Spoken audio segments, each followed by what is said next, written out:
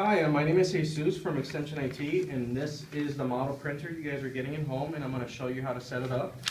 This comes with a fantastic book that I'm going to be following basically page by page. First thing on the printer, you unbox it. You have to tilt the box over on the side, slide the printer out. Once you get it out, it's not so bad. And here are the instructions of getting the printer set up, and that's on page 3 of your book. What this tells you to do is basically, if it has orange, it comes off. And anything that's orange comes out of your printer. This is all for packaging, so it doesn't get jostled around and broken. All the clear stuff comes off. So just go around your printer, and anywhere you see orange tape, take it off. Be careful on anything that looks loose. Take it off gently. You take off that cover too, that's not needed. Any plastic covering comes off.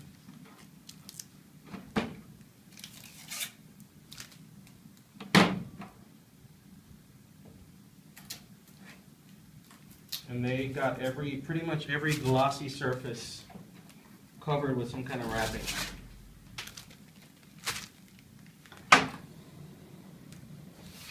So again, anything you see, any orange tape, safe to remove. And usually they make it pretty easy to come off. The back has an orange tape that goes into the actual printer right here. Just bring this down gently, and all this comes right out.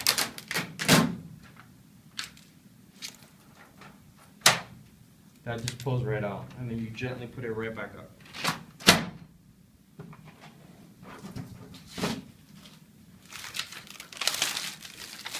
So now the printer should be ready to go.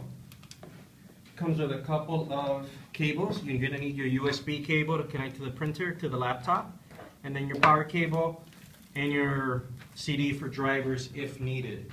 These printers actually have a neat feature where the software is located on the printer. As soon as you connect it to your computer, it should begin to load, and we'll walk you through that process. Another thing, the paper tray comes set for travel. So you have to push down this little blue tab and set it all the way to letter, which is located right here. Same thing on this side. There is a letter right here, which is usually just the width of the paper, and you just put it all the way out. So letter here, this all the way out, and then you can slide it right back into the printer. First thing we do is plug in power. Locate it on the bottom of the printer, bottom right. There we go. Perfect. So plug it in, and then we'll turn it on. Power switch is right in the front. Well, that's warming up. Get the end of the USB cable that's more rounded. That plugs into the back of the printer on the bottom, right here, just like that. And the USB just goes into a USB slot on your computer. And I'd actually wait till it turns all the way up before turning it on, before plugging it in.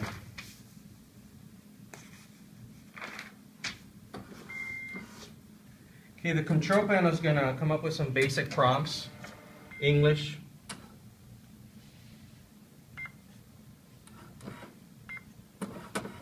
USA. Yes. Shipping loss from cartridges. Okay, so now we're going to look at the printing cartridges. These are the toners, and they all have the orange lock on them again, just like the printer had. So these you just take out. There's the switches, so you just pull these out. Some way. There we go. Just lift this up. Pull it out, and it comes out like this. And it's basically just garbage. Slide it back in. Do these for each of the printer cartridges, each of the toners. Slide it back in. Same thing for all of them. Pop it out. Slide it out, make sure it comes all the way out. And then design the tear apart, it should be fine. Take it out from the top, slide it out, and you're good. And these printers are actually really smart. It tells you that you have to remove that because we forgot, and then it tells you the front door is open. Slide it back in, close the door.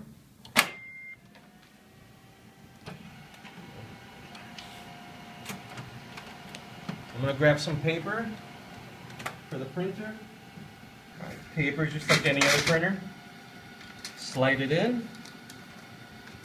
Make sure it's secure in the front, behind the guides. Don't overload the tray because it can cause jamming. And you just wait for it to come all the way up. And these printers take quite a few minutes to boot up. Since they have a lot of checks and diagnostic, it runs every time it turns on.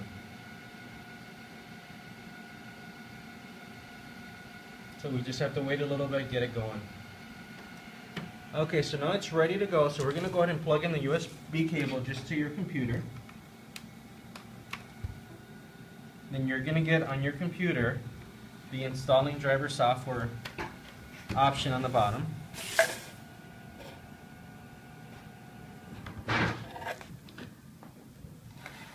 As it looks for the printer.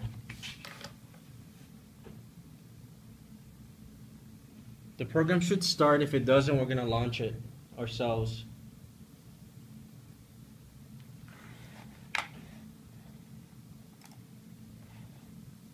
So it'll show up on your computer if you just click the Windows folder, or just double click on my computer. It'll show up as CD drive E HP Smart Install. So you click on that, then double click on the autorun.exe. And here it's going to ask you, it should ask you for an administrator password at some point. Just make sure you have your installer password handy. And just follow the prompts. Check the box that for the license agreement, select next when prompted. Luckily it's a pretty straightforward install.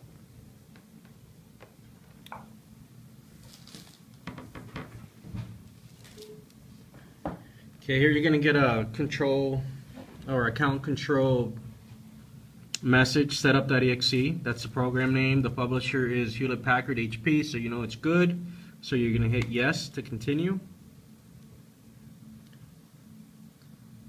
I'm logged in as the admin now, but if you're logged in as yourself, it'll probably ask you for a prompt, which then you'd have to type in /ext installer and your password.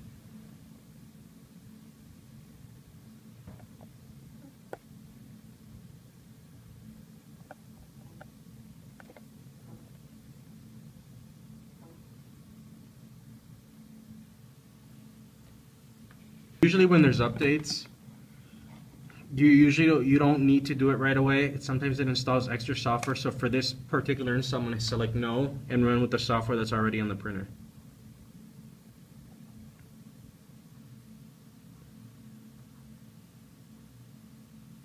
Okay. So the HP printer is going to install the drivers, everything that it actually needs. There's a couple things you probably don't need is the improvement study. It sends information back to HP. Let's take a look and see if we can customize that. So if you click customize on the bottom link there that I just clicked on, you see you can uncheck things that you don't need. Bing bar, we don't need Bing bar, so we're going to get rid of Bing bar. HP device experience, we're going to uncheck that. Status and alerts, that's actually up to you. This brings up a little pop-up window on the bottom right if your toner is running low or if you have a paper jam. It can be useful. Some people find it annoying, some people find it useful. It's more of a personal choice. HP product improvement study, I uncheck that. What it does is gather information on how you use your printer and then it sends it back to HP. It's not, you really don't need to do that. Everything else I will leave on there because it's required. So I would uncheck the improvement study, uncheck the Bing bar, and uncheck the HP device experience. And we got here by selecting that link that said customize these options. Then you hit next. We don't need to send the report to HP, so I'm going to uncheck that. You have to check the license, the installation agreements, or you can't install the printer. It's a license for the software for HP, the ones that we have agreed to. So we're going to go ahead and select the box and then hit next. And then just wait for the install to happen. So right now the way these printers work is they have all the software installed at the factory on a little hard drive inside the printer itself. By connecting it with the USB cable, it allowed you to access that hard drive and install the printer on your computer. In case you ever need to install it again, that's how you do it. In case we have to re-image your computer or for some reason it just uninstalls. And all this is actually documented right in the manual that came with the printer, and it gives you a step-by-step guide on how to do it. Might be a little blurry in this video, but it is included on page 7 of the manual. Okay, here we are. We're at 100%. It gives you the option to select next. Hit next. Alright, so it's going to ask you a couple questions on the connection type. How will your product be connected to this computer? Directly connected to the computer using USB cable. That is already checked because that is how we are doing it, and it already detects that. And then you're going to select next. Now it's going to try to ping the printer and it's going to try to find it. The good thing is that it tells you what it's doing. Here on the front it says the product has been detected. Sometimes in a situation like this the printer is not detected, and then you just have to turn the printer on and off again. Try not to do that unless you absolutely have to, because it does take quite a few minutes for the printer to boot up. If you've gotten this far, it will detect the printer because it's pulling the information off the printer. So as you can see, this process is a little bit slow, but it is very thorough and it's easy to follow through. So now we're just going to wait till the printer installs. And luckily it gives you a status bar there. So after the install, it's going to drop you here as set as default printer. If you're in a home office or this is going to be on your desk, that's a good option to set. Also print a test page. That'll let you know if everything worked well. So you're going to select next, and we're going to do that wonderful more waiting. At this point you hear your printer turning on, and if everything went well, you will have a test page coming out soon.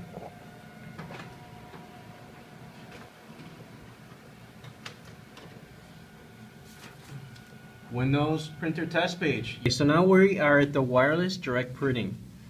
Usually we select off for this because if you select it on, it tells you that an authorized user or an unauthorized user within wireless range can connect to your printer and start printing documents. So if you're working at home, somebody, a neighbor, a teenager can just print whatever they want to your printer and you really can't stop them.